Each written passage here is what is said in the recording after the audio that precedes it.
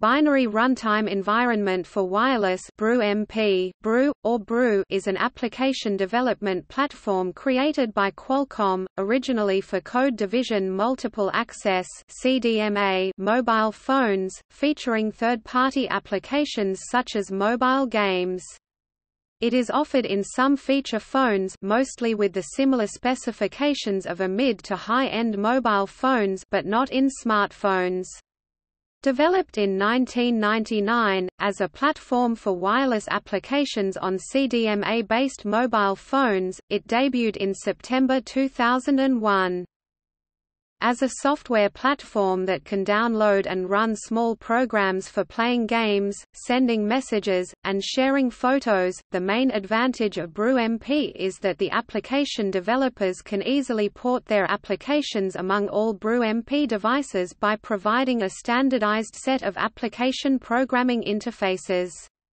Software for Brew MP-enabled handsets can be developed in C or C++ using the freely downloadable Brew MP Software Development Kit (SDK). The Brew Runtime library is part of the wireless device-on-chip firmware or operating system to allow programmers to develop applications without needing to code for system interface or understand wireless applications. Brew is described as a pseudo-operating system, but not a true mobile operating system.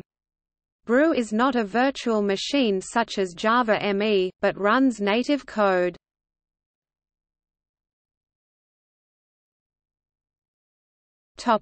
Software. For software developers, Brew MP is a full set of application programming interfaces (API) that enables making software and applications in C, C++, Java, and is supported platform by an application-specific integrated circuit (ASIC). It has a memory footprint of about 15,900 K (15.9 megabytes) from Brew 1.x until 2.x before 2004. It has less memory footprint, around 60 kilobits. Brew also features direct hardware access. Versions before Brew MP relied on Rex OS, Qualcomm's own RTOS, while Brew MP uses Brew RTOS, another RTOS for advanced feature phones. Rather than using an interpreter-based code, Brew also relied on its own mobile hardware.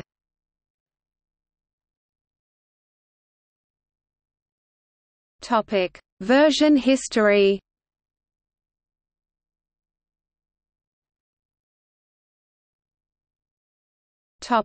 Brew 1.0, 1.1 2001 to 2003. Debuted in 2001, it was the very first version of Brew. Originally made for the Kyocera QCP3035, which was the very first Brew-enabled phone, and Sharp Z800. It made use of personal digital assistant level features usually for some applications and the ability to run Brew applications. However, it lacks advanced multimedia features and support for Java ME that were available in subsequent versions. It was the only version of Brew to support monochrome screens, as support for monochrome screens were removed in Brew 2.0. Brew 1.1 was the first version of Brew to run Java ME applications. It was available in some Brew-enabled phones in 2002 and early 2003.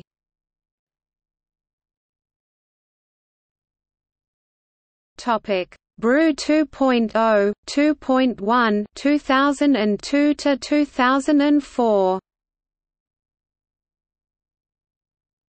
Released in the mid-2002, it was installed for most of the Brew enabled in late 2002 until early 2004. It includes support for advanced multimedia playbacks, the ability to play video and audio files, as well as support for 3GPP multimedia formats, connectivity for EV-DO and Bluetooth support, as well as screen savers and other improvements. It also supports MIDP 2.0 on Brew 2.1 and it is backward compatible with Brew 1.x applications.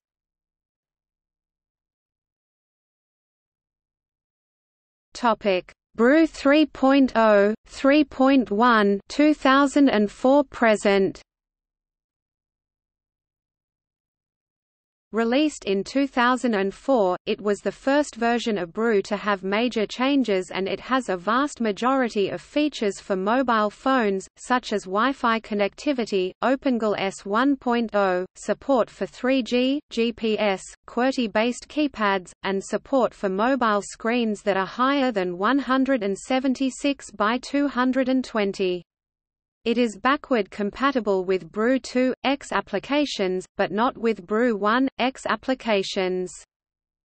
It is also the first version of Brew to support 3D graphics, albeit it only uses software rendering, which also supports JSR 184 for Java ME games. Hardware acceleration is also natively supported via OpenGL-S 1.0 if a 3D acceleration chip is available. It was installed on most feature phones in the United States and in other countries since 2005 and it is still supported by a few carriers.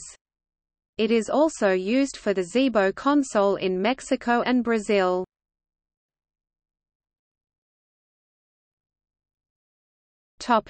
Brew 4.0 2007 to 2011. Released in 2007 until 2011, it was only integrated on very few mobile phones such as LG ENV Touch and the LG Versa. It has only a few improvements and it was later succeeded by Brew MP. It has additional features that are also available in Brew MP, such as accelerometer support and other changes.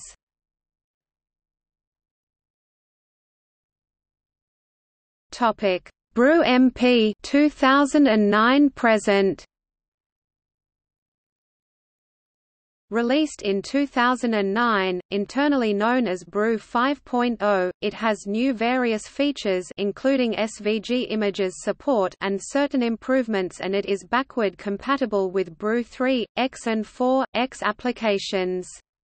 It is also the first version of Brew to make certain APIs and legacy files deprecated.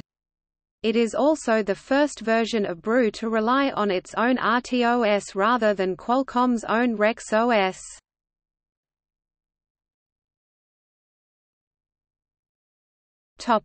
Brew application development. For testing applications during the development process, the SDK includes a Brew emulator, or starting with Brew version 3.1.5 and above, the Brew simulator. The Brew environment provides for multiple levels of application signatures. One signature authenticates the developer. Another signature verifies that an application has passed true Brew testing and is bestowed through Intertech. The individual telecommunications operators configure the handsets to either enforce or ignore the presence and verification of this second signature. Brew-enabled handsets have a test mode that allows applications to bypass verification of the signature. Qualcomm makes applications that have passed testing available to Brew-enabled wireless network operators. The operators are then able to choose which of these applications to make available to end users on their catalog. Brew's own signatures is protected by an electronic serial number and a MEID. This means it prevents the unauthorized distribution, sideloading of Brew applications to third parties rather than carriers. Once the application is downloaded OTA via a Brew-based carrier, the .sig file will automatically generate an electronic serial number to its installed handset. The Brew emulator, named Brew Simulator, does not emulate handset hardware. Instead, the Brew application is compiled to native code and linked with a compatible Brew runtime library. Because of this, applications cannot be tested for platform bugs related to memory alignment and various firmware-related glitches without a Brew handset operating in test mode. For testing purposes, Brew applications can be transferred using a universal serial bus (USB) or serial cable to any Brew-compatible handset using Brew Uploader from Qualcomm. A Brew application contains several components which, if not present and valid, cause the application to be automatically deleted on reboot. This includes the compiled binary file, a file which describes the application, the features it uses and permissions requested, a file that contains string and image resources if required, and a file containing the application's digital signature. Brew applications may be unloaded from a consumer handset to save handset memory space. This is referred to as disable, restore, and is a requirement of the True Brew test process. Saved files are kept intact using disable, restore, and it is possible to reload the application without paying for it again. In a disable situation, all .bar, .mod, and .sig files are deleted from the handset, while any other files remain in their original place. During the restore operation, the .bar, .mod, and .sig files are downloaded from the carrier's mobile store, and the previously disabled application will have full functionality remaining. The disable, restore process is only available to consumer users once the handset's memory is full. On May 28, 2008, Qualcomm and Adobe announced a partnership to integrate Adobe Flashlight as a supported user interface on Brew. Since March 2006, the least expensive digital signature package for developers costs $400 for 100 application submissions.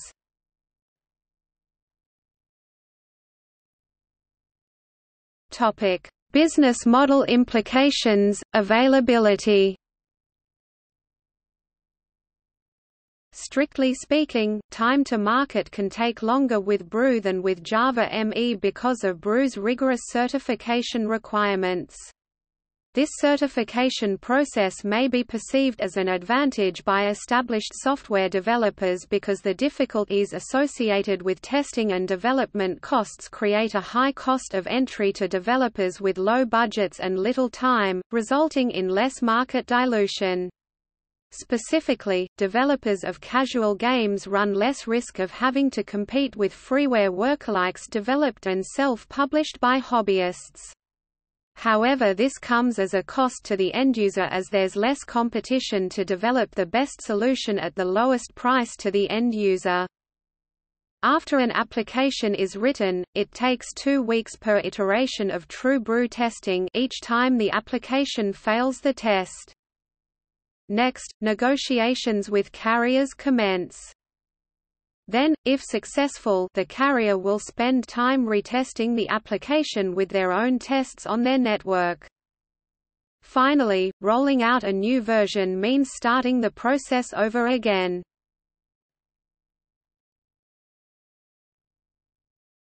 Topic: Differences between Java ME and Brew. Currently, most developers choose to support both Java ME and Brew, or only Java ME. Java ME may offer a lower cost to market because most carriers allow non-certified Java ME applications to run on their phones. Java ME is widely used in Europe, while Brew is primarily used in the US and Japan. Even in the US, Java ME phones have a larger market share than Brew-enabled handsets. One of the initial advantages of Brew was that Verizon made it easy to purchase applications from the phone, while most Java ME carriers did not. However, most carriers of Java ME phones now offer easy-to-access purchasing portals.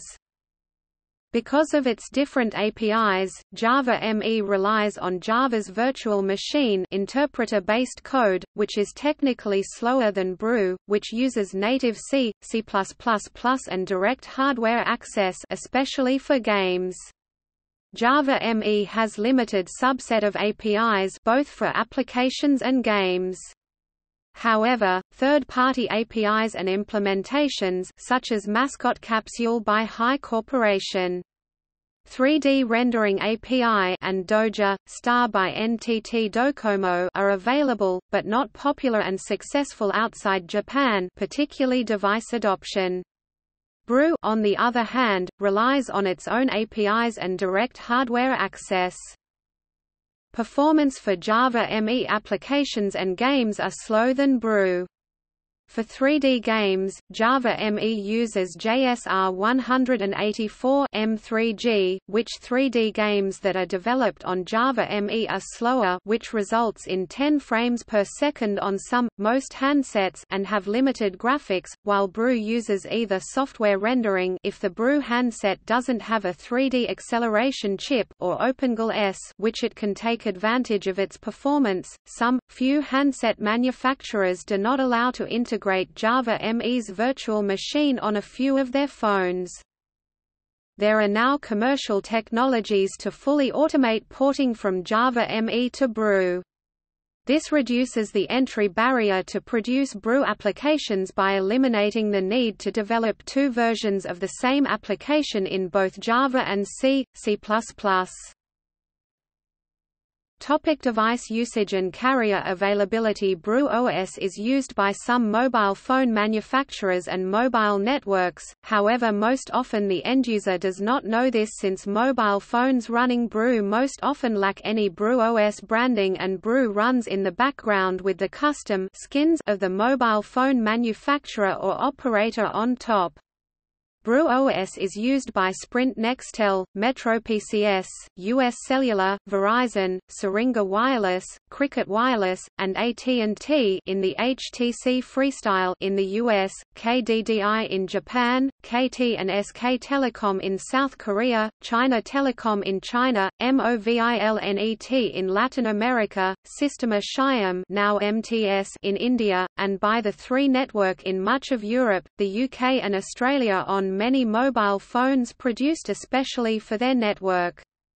Because Brew is only offered to mobile networks that operates in CDMA, other countries with the exception of parts of Europe, the UK and Australia via the 3 network, India, Japan and China do not have Brew, because they don't have CDMA networks. Manufacturers such as Huawei, INQ Mobile, Amoy, LG, Samsung Mobile, ZTE, and HTC amongst others use Brew OS in some of their mobile phones and it is featured in 3 UK phones such as the 3 Skype phone, INQ1, ZTE Z431, LG T385 and Huawei U7510 3-touch. Tectoy's Zibo is the only game console to use Brew. Motorola's own T720 as well as the Razer V3 meters also use Brew OS.